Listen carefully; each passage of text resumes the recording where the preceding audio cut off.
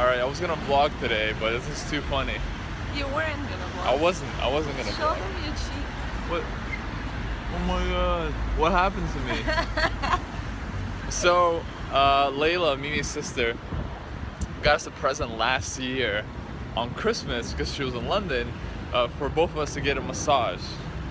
So the thing was gonna expire In a few days. in a few days, and Mimi, and I think Mimi, you found the certificate or the gift certificate while we were doing like the Marie Kondo tidying up. Yeah, that's true. I was cleaning up one of the drawers beside the bed, and I found it. I was like, oh my god, we have to use this before it expires. Exactly.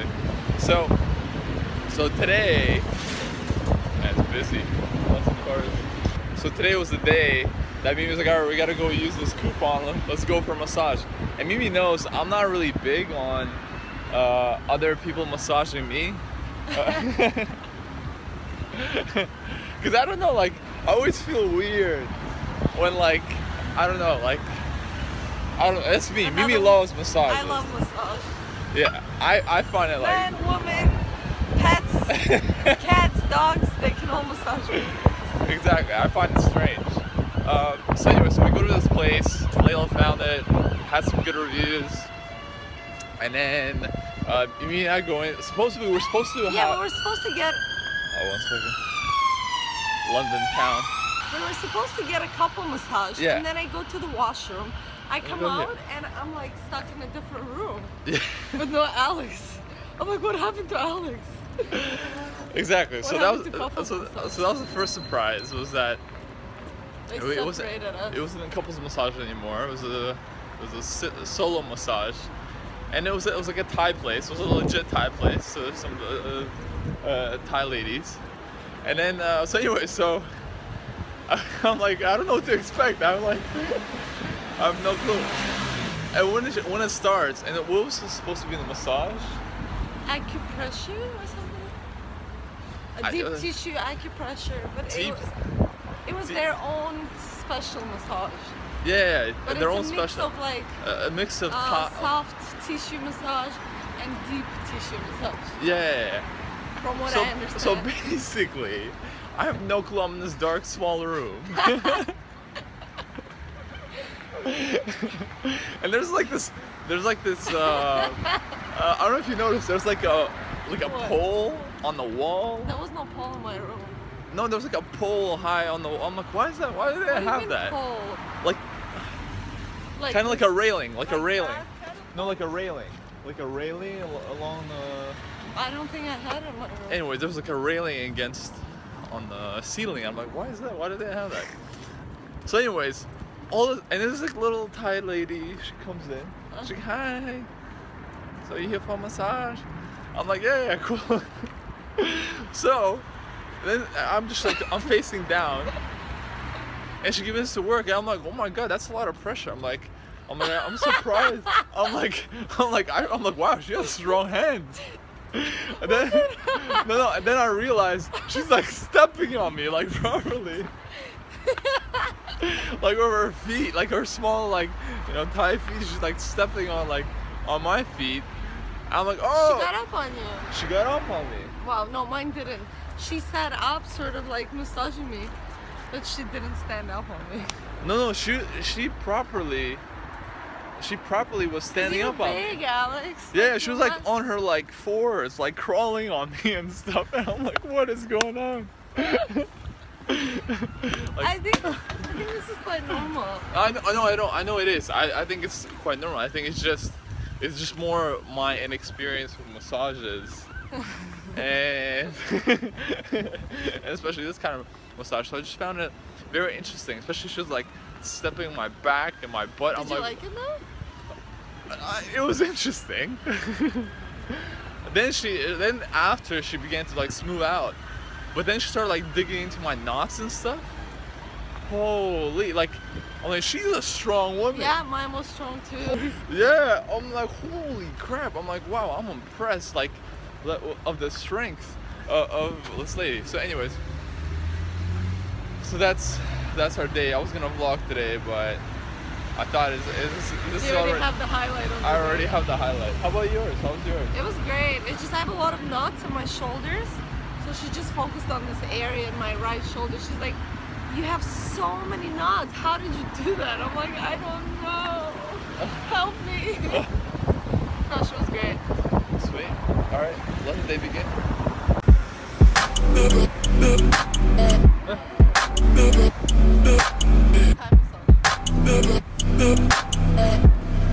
Fun fact. So you see those two units? That was our first ever Our first casa. casa in London. That's where we live. Right there. Yeah, those two. And they have a really nice terrace, and you'd walk in that door there.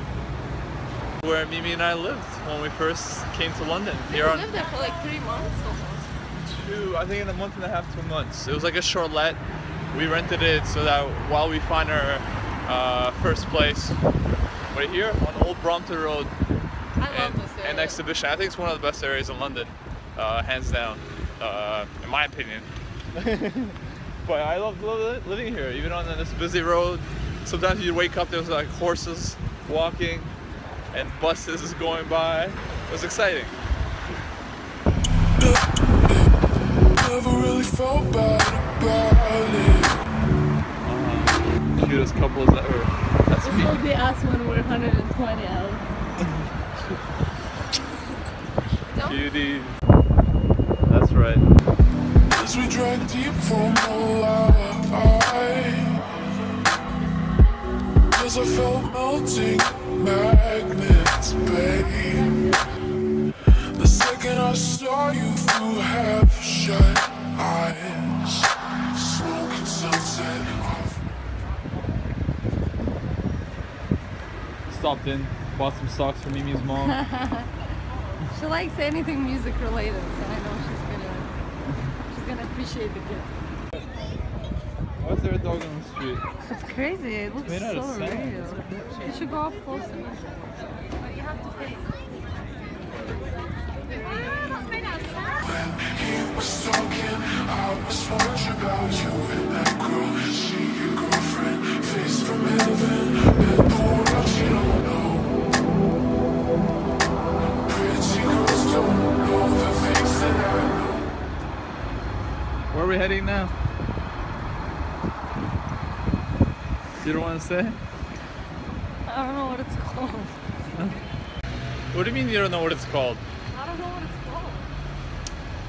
Are you talking about? Well, we're going to the I Natural don't even History. know if it exists there. Yeah, so we're going to the Natural History Museum, and I have a story to Mimi. I said there's like a Insect house. an insect house where insects you can see them and stuff. And Mimi was really I into like like ants and like insects and things like I'm that. into everything. Not just insects. I like all living creatures. Yeah, so we're gonna see if we can check them out. Say hi. Oh, we're matching shoes. Yes, we are. That's so cute. My feet are so much smaller than yours. Oh my god. It's like baby.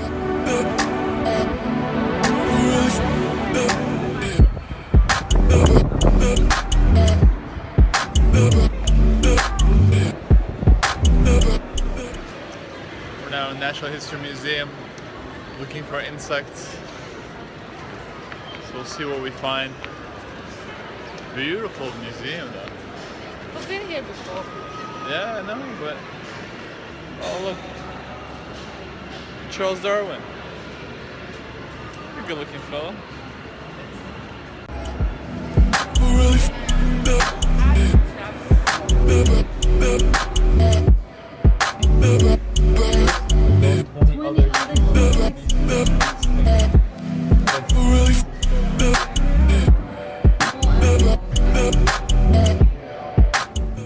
Mimi's kind of sad right now. At what us humans do, you know. I think the lesson really here is, as you were saying, that Mimi had one comment which I really liked. She said that we think like, oh, we have to go back to.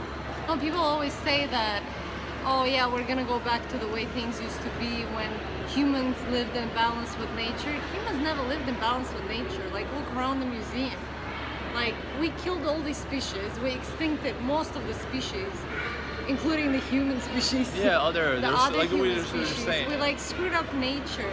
Humans have never lived in balance with nature. If we're ever gonna live in balance with nature, it's gonna be now, because we're finally becoming aware how we actually so interconnected and interdependent on nature. If there are no bees, if there are no elephants, if there are no birds, there will be no life for us either. Like, when is it gonna be enough? Exactly. Know? So it's I really think being here makes you really, really aware of that. exactly. And I think like you're saying right now, it's really the time is now. It's not even before.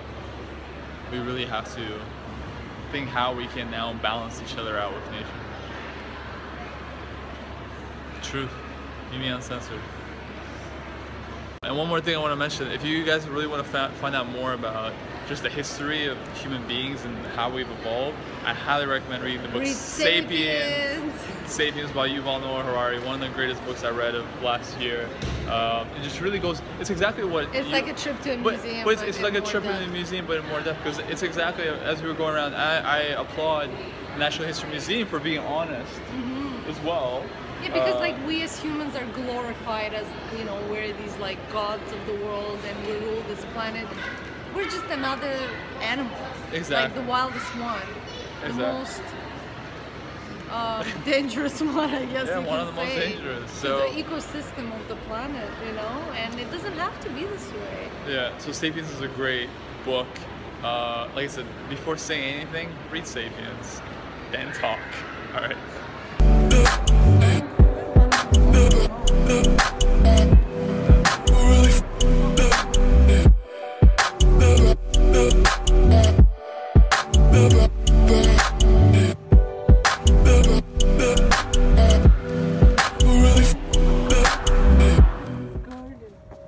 Mimi's favorite cat came. Hey Gaga, how are Hey, you? Lady Gaga. Come here. Oh. Come here. She heard her I name. just forgot. Mm. Hello. So Mimi, introduce us to your friend. My friend Lady Gaga. Hey Gaga, say hi. Say hi, look, she's coming. Say hi. She's the coolest cat ever. That's all I can say. Gaga. She likes to sit on top of Ferraris. And Aston Martins. Gaga. Hey Gaga. So this book is extraordinary. It's called Sapiens by Yuval Noah Harari.